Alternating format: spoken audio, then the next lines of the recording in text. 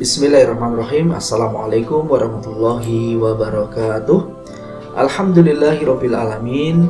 Wassalatu wassalamu ala nabiyyina Muhammadin wa ala alihi washabbihi ajmain, amma ba'd.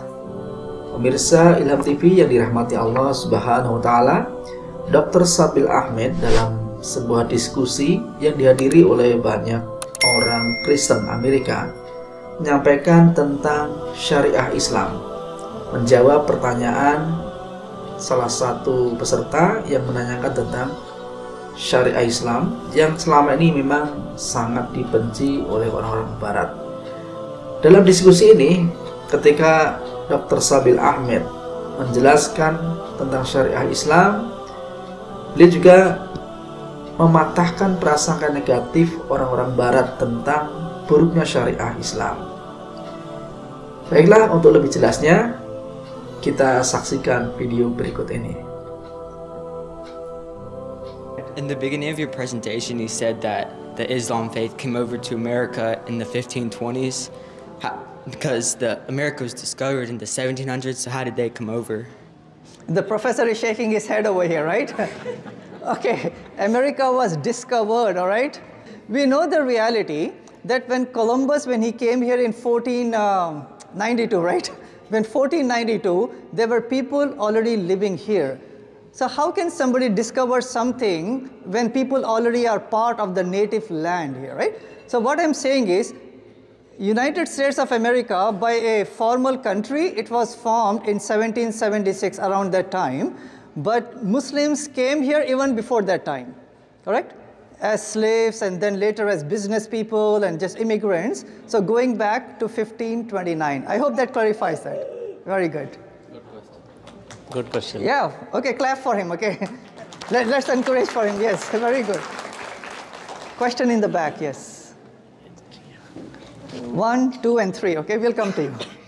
Yes, sister. I was wondering, who wrote your book, the Quran, I think? Who wrote the Quran? Very good, very good. So the Quran is a revelation given by God to Muhammad, peace be upon him, and he was supposed to share the revelation with his people. So when he received the revelation, by God's miracle, he memorized the whole Quran. And then he used to share that with the initial Muslim followers, right?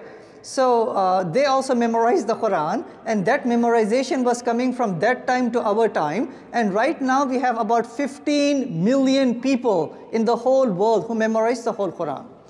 Now when it comes to the actual writing of the Quran, Muhammad, peace be upon him, is not the author of the Quran. We say God is the author, God is the source, and he revealed the Quran to Muhammad, peace be upon him. So Muhammad, peace be upon him, he did not knew how to read and write. You know, many of us, we went to schools and colleges, we can read, we can write. He did not. He was not able to.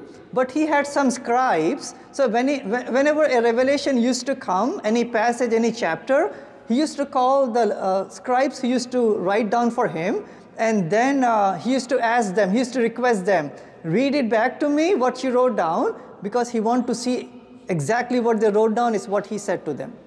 So in that way, from the year 610 until the year 632, when the Prophet passed away, revelation came from God and people wrote it down. So the Quran is preserved in two different ways. One would be by the memorizers, going all the way to the time of Muhammad, peace be upon him, and then by written manuscripts. So we have the written manuscripts going all the way back to the first generation, and the memorizers, the chain going back to the first generation. So in that way, if someone makes a mistake in writing, you know, scribes, I mean, we make mistakes when we write something. Maybe we get tired, maybe the lighting is not good, right, before the printing press. If they make any mistake, the memorizers will catch the mistake, correct the mistake, and that manuscript will become as pure as the first revelation, the first manuscript. So that dual check and balance was not there for any other scripture of the past. It is there for the Quran, and that's the reason we say this is a pure, preserved compilation guidance for humanity. Good question. So the Quran that we have, you know, just as a footnote, we don't have different versions of the Quran. We only have one version in the Arabic language.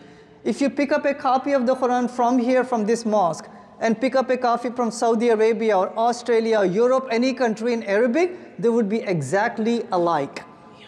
Right? One version of the Quran all over the world. We have a few questions. Oh, we have a question here again. Yeah. Oh, all right. Now it's getting hot over here, all right? What is the Sharia law? All right? What is the Sharia law? You know, when I was driving from Chicago to here, there are some rules that I'm supposed to obey. When I come and visit any masjid for prayer, there are some rules of the masjid, right? We have to take off the shoes. So we say Sharia is a how-to manual. It's a guidance. It's a set of rules that God has given so humanity can live in peace, harmony, and justice with each other, right? In a nutshell. But the Sharia, the word Sharia means guidance, all right? If I can just make it simple, it means guidance. But the guidance or the Sharia given by God to Muhammad, peace be upon him, was not the very first time guidance was given to humanity. You know, those from the Christian and the Jewish faith, I would say, the 10 Commandments was the Sharia given by God to Prophet Moses. You know, the very first commandment speaks about you should only worship one God. Do not take any image, make any images of God. We say that was the Sharia guidance given by God to Moses. Do not lie, do not cheat, be good to your neighbors, respect your parents. We said that was the Sharia given by God to Moses, which is still preserved there in the Old Testament. So Sharia means God's guidance, right? What comes to your mind, you know, thanks to the Fox News sometimes, that when they show the pictures or images and attach that to the Sharia, what are those images and videos that they show usually? Yes. Yeah, about chopping of hands, right? About the punishment and the chopping and, you know, beheading. Those are the images people show and they attach that to the word Sharia. You know, just like in any society, there are always a punishment system. Any civilized society have to have punishments. You know, when I travel by plane, I have to go through certain metal detectors, TSA. So there is always checks and balances. We have the police force, we have the US Army, we have the military. These are all for defense and protection. If anyone breaks the law, there would be some consequences. So the punishment system is less than or 1% of the Sharia guidance. You know, just like suppose if there are aliens out there, if the aliens come here and they ask you the question, what is the state constitution of Texas, all right? If you say the constitution, it kills people by lethal injection and electrocution. So look at the question. The question is, what is the state constitution? And if I'm saying that it kills people, right? Am I doing justice to the Texas state constitution? I'm not, because I'm leaving out all the wonderful benefits to the society. I'm just mentioning one small part, which is the punishment system. In the same way, within the big framework of the Sharia guidance, there is a small part in there that speaks about checks and balances, consequences, and punishment. So what are some of the beautiful examples of Sharia? You know, taking care of the environment, according to the Quran, chapter number 6, is part of the Sharia. So being green is part of the Sharia. Unity of humanity is part of the Sharia. You know, Muhammad, peace be upon him, he said, you're not a full believer if you eat your full and your neighbors are hungry. So being good to the neighbors is part of the Sharia. Being good to our spouses and children is part of the Sharia. Muhammad, peace be upon him, he said, say something good or remain silent. All right? Look at how many marriages can be saved if you all obey that, right? So we say that always speaking good, not backbiting or foul language or cursing and all of that, that is part of the Sharia to speak good, right? Respecting our parents is part of the Sharia. You know, just like in the Old Testament, there are always consequences, even in the Hindu scriptures, for a person who breaks the law. So what we say is that Sharia is God's guidance, right? So just a quick footnote also on the Sharia. There are so many commonalities between the Sharia guidance present in the Quran compared to also our constitution. Because sometimes people fear Sharia law is coming to the USA, 13 states, they ban the Sharia. But I would say there are so many commonalities. One commonality is this: there is no compulsion in faith. No one should be forced to adopt a faith. It's a choice, it's a freedom, right? Islam says that, our constitution says that. How about this? You are innocent until proven guilty. Sharia says that, the constitution says that.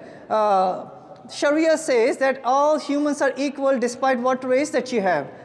Our constitution says the same. Our constitution says that equal pay for equal work. Sharia says that, our constitution says that, right? So there are so many commonalities, and there are always people, sometimes they abuse certain passages of the Vedas or the Bible or the Quran or jihad or Sharia. If they misuse certain concepts and certain passages, we blame them and not Sharia, jihad, Quran or Islam. So in a nutshell, that is what Sharia is. Good. Question from somewhere up there. Itulah tadi presentasi yang sangat menarik dari Dr. Sabeel Ahmed dan beberapa penanya yang tampaknya mereka sangat antusias ingin mengetahui tentang syariah Islam, mengetahui tentang ajaran Islam, dan dijawab dengan sangat lugas oleh Dr. Sabeel Ahmed. Semoga kita yang menyaksikan mendapatkan manfaat dari video ini, dari diskusi ini, dan mudah-mudahan akan semakin mengokohkan keimanan kita sebagai seorang muslim. Amin. Sampai di sini dulu perjumpaan kita. Jangan lupa untuk klik like, share, dan subscribe channel Ilham TV. Semoga Anda senantiasa dalam keadaan sehat walafiat, dan semoga Allah meridhoi kita semuanya. Amin. Sampai jumpa pada video berikutnya. Wassalamualaikum warahmatullahi wabarakatuh.